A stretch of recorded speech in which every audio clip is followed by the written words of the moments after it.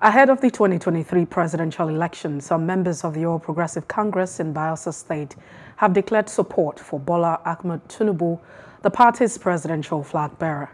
At a meeting in Yenagoa, the state capital, they said they would embark on a door-to-door campaign to canvass support for the former Lagos State governor, as he has a good track record.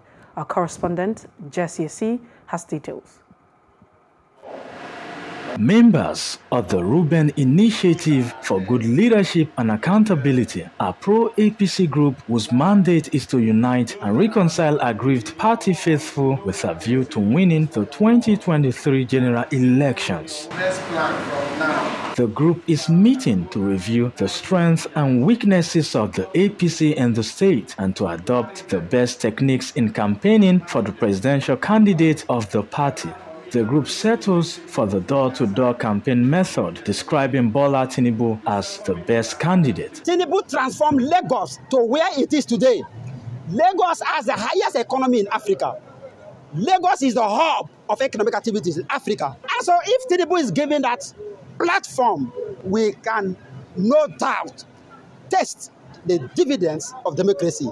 Development is Tinubu's watchword. The initiative of good leadership and accountability is also in the River State, Cross River State, Akwa Ibom State, Delta State, and Edo State, and Bayelsa. And we are moving ahead to see that Bola Tinubu rule this country. The women said they are ready to follow him and they are ready to vote for him. Tinubu is not coming to come and use our money, because it's already made. They recall how the former governor was able to run Lagos State for several years without any allocation from the federal government and insist that they will go to the hinterlands and raise their awareness. This is a man that creates a lot of job opportunities. The man had never, go anywhere and without making remarkable, changes. He had been a governor of Lagos State, we're all aware, a situation where IGR of a state was stopped over a year, and the economy was still surviving,